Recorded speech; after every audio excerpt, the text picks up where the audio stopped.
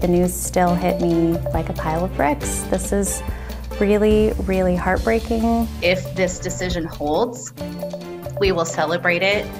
We begin at 5 o'clock with the reaction pouring into that stunning leak from the Supreme Court. A draft opinion obtained by Politico last night and confirmed by the court today would throw out the landmark Roe v. Wade abortion rights ruling that has stood for decades. Thank you for joining us. I'm Laurel Porter. And I'm David Molko. And while the justices have not issued a final decision, overturning Roe v. Wade would have massive, even seismic consequences nationwide, and that has some Americans celebrating, with others deeply fearing for the future. We'll break down what this could mean for Oregon and Washington moving forward. Let's start with Blair Best with reaction from those on different sides of the issue. Blair? Well, some are terrified at the prospect of losing abortion rights. Others are excited, saying they've been waiting for this decision for decades. Now, overall, Oregon has been preparing for a potential ruling like this for a while, and both sides are ready to fight back. Now, on Monday, a draft opinion from the Supreme Court was leaked, suggesting the majority of the court is in favor of overturning Roe v. Wade. That's the 1973 case legalizing abortion nationwide. Now, this draft opinion does not represent a final decision, but Portland abortion right advocates are bracing for what could happen if Roe v. Wade is overturned, while anti-abortion Oregonians are ready to celebrate. When we think about clamping down on access, I think we are basically seeing folks who are in elected office use that power to impose judgment. And for folks who are pregnant, we don't know the circumstances. For pro-life Oregonians and Americans across the country, this is what we've been hoping for since 1973. Now, again, this leaked document does not represent the court's final decision, and the fact that it was leaked is extremely rare. Now, we don't know exactly when the Supreme Court will announce their final decision, but we can expect that it will be no later than the end of June. Thank you, Blair. So what does all this mean for us here in Oregon and Washington? Christine Pitawanich dug into that today. The Supreme Court's leaked opinion has a lot of people worried about abortion rights across the country. Kim Clark has been busy answering questions. She is a senior reproductive rights attorney at Legal Voice. It's a legal advocacy organization based out of Seattle that serves Washington, Oregon, Idaho, Alaska, and Montana. Abortion will still be legal in Washington and Oregon because both states have state statutes that have strong protections for access to abortion in Washington and Oregon.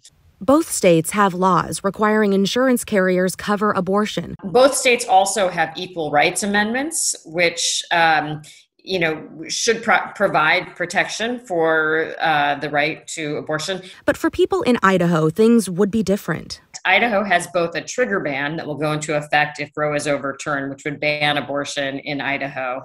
But it also passed a Texas SB 8 lookalike statute that enables family members to bring private causes of action against abortion providers. That, Clark says, could force people who have the means to travel to Oregon or Washington to get care. Abortion providers in both states are expecting a dramatic increase in patients coming from out of state in order to access care. And that could put stress on providers in more ways than one. States banning abortion, if Roe v. Wade is overturned, could sue providers in the Northwest. We're not under any illusion that the states that are banning abortion will stop at banning abortion just within their borders. Who knows what changes will come? Former Oregon Representative Jeff Barkley was one of the chief co-sponsors of the 2017 bill that would later become an Oregon law protecting abortion access. After seeing the Supreme Court's draft opinion, he's concerned about what other rights may be on the chopping block in the future, rights like gay marriage. We're seeing attacks on gays and trans people. This is kind of they're breaking the dam open with this one, and I worry about the future. And right now, the future is not yet determined when it comes to Roe v. Wade or abortion access. It is also really important to note that abortion access right now is still legal, like it has been for decades. The Supreme Court's final decision is expected potentially sometime this summer. Christine Pitawanich, KGW News. And the leak of that draft opinion, Christine, comes about 2 weeks ahead of the primary election in Oregon. And so today, abortion rights were the leading topic in our debate with Republican candidates for governor. KGW co-hosted a debate with the City Club of Portland with oncologist Dr. Bud Pierce, business executive Jessica Gomez, conservative writer Bridget Barton, and Mayor of Sandy Stan Pulliam. And Laurel and I asked each of them if the Supreme Court were to overturn Roe v. Wade, where they would stand on abortion access in Oregon. You know, we need to support women's health. It's really an important part. Oregon is pro-choice. I'm pro-choice, and we should remain that way.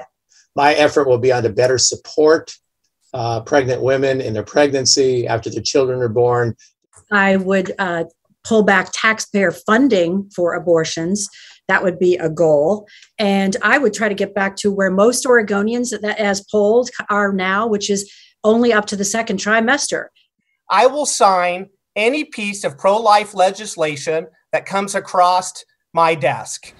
And there you have it, for perspectives. Former House Republican leader Christine Drazen was also set to participate in this debate, but she dropped out a couple hours before it started, and she didn't give a reason. You can watch the full 90 minutes now on KGW.com or on our YouTube channel. We'll also have an in-depth look tonight at 6 on the story. And of course, stay with KGW for continuing coverage of what could very well be the make or break issue in a midterm election year, plus the latest on a Supreme Court decision when it comes down. Updates on air and anytime on KGW.com. Today, Portland's police chief is addressing the Bureau's staffing issues. Chief Chuck Lavelle says staffing may be at its lowest in July, when dozens of sworn members are eligible to retire. But he is also hopeful to fill some of those vacancies soon. Mike Benner talked with the chief today and joins us with more. Mike? Well, Chief Chuck Lavelle believes a city Portland size should have 1,100 sworn members. Well, here's the problem. Right now, the Portland Police Bureau has approximately 770 sworn members. Needless to say, PPB is understaffed, and that was highlighted this past weekend when, in the span of 13 hours, officers responded to 5 shootings and several serious traffic crashes. There were so many resources tied up on those investigations that there weren't enough officers to respond to less serious calls for service. We're talking about things like property crimes, missing people. Those sorts of calls were kicked down the road. Fortunately, there may be some light at the end of the tunnel for this understaffed bureau. The chief says the Personnel Division has hired 8 new background investigators, and those background investigators have already had more than 100 new applicants assigned to them, with dozens of more applicants waiting in the wings. While promising, these job applicants, if ultimately hired, still need to go to the academy for training, and this takes time. So Chief Lavelle and his staff are getting creative.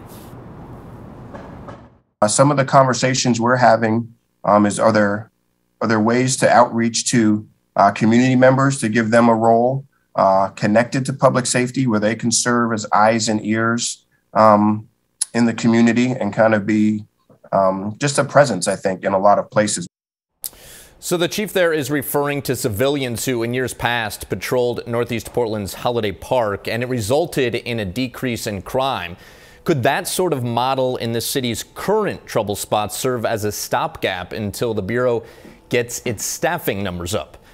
Only time will tell, David. Well, that's an intriguing potential solution there, Mike. Appreciate that. Let's bring in an update now on last week's deadly crash in Beaverton involving 5 Southridge High School students and a Washington County Sheriff's deputy. Now, Deputy Michael Trotter remains in critical condition. He was seriously injured last Wednesday, police say, when a car with the 5 students ran a red light and crashed into his vehicle at TV Highway in Murray. The driver of that car is in the hospital. 2 other students who were hurt are also still recovering. 17-year-old Matthew Amaya and 16-year-old Juan Pacheco Aguilera were both killed in that crash. The murder trial of romance novelist Nancy Crampton Brophy returned to court today, with the defense starting its case. Crampton Brophy is accused of shooting and killing her husband Dan, who was an instructor at the Oregon Culinary Institute. Our Bryant Clerkley has been covering this trial. Bryant, who did jurors hear from today? Hey, Laurel, the defense started with a landscaper who knew Nancy and her husband Daniel. The landscaper told jurors that he never heard the couple argue before while he was working on their home back in 2018. Did you ever notice anything that you considered serious discord or bickering or anything like that? Never. The defense started with the landscaper who did work at the Brophy's house. He spoke about Nancy's behavior around the time of her husband's murder. Another witness, Nicole Barlow, who's a volunteer for the Trauma Intervention Program, told jurors she met with Nancy the day of her husband's murder. I didn't see her, I heard her. Tell us when you first became aware of her presence there and what happened. When she came on scene, I heard her crying and screaming loudly. Another witness, Tamara Alva, who's a friend of the Brophy's, testified that Nancy was falling apart after her husband's death. She was in shock. What did she say? You know, she didn't say much after that. It was kind of like in shock. And I said, Nancy, listen, I'm going to let you go. You just go out, get in your car, and get down there. The defense claims the Brophy's were deeply in love and Nancy would never kill her husband. The state paints a picture of Crampton Brophy as a woman who lied to police about her whereabouts the day of the murder and stood to gain a significant amount of life insurance money after her husband's death.